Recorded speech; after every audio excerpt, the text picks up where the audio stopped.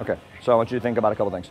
First of all, before you go to do your power snatch, use each rep as an opportunity to work on your proper mechanics. So even though this is light for you, and you could probably just bend over and pick it up off the ground just like that, let's still use it as an opportunity to pretend like this weighed 400 pounds and get into our proper position. So knuckles down, chest up, knees out, right?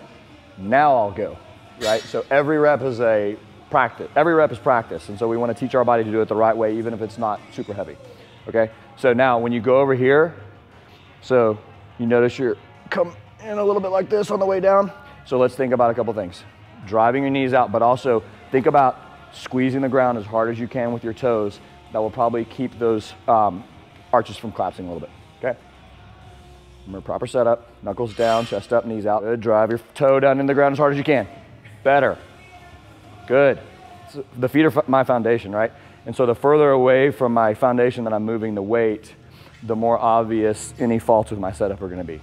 So if my stance is too narrow, or if my toes are too wide or whatever, I start trying to go overhead, it's gonna have ramifications all the way up. So the very first thing we do is make sure our feet are good to go.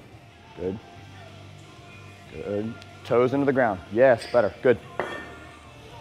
You do a little bit what Mary does, you tend to roll a little bit inside onto, so this happens a little, just a little bit.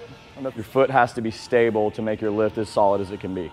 All right, so grab, like, pretend like you're grabbing the ground as hard as you can with your toes, all right? Again? Yes, that's what we do here. We do reps. Yeah, much better. Heel stayed where we wanted it to be.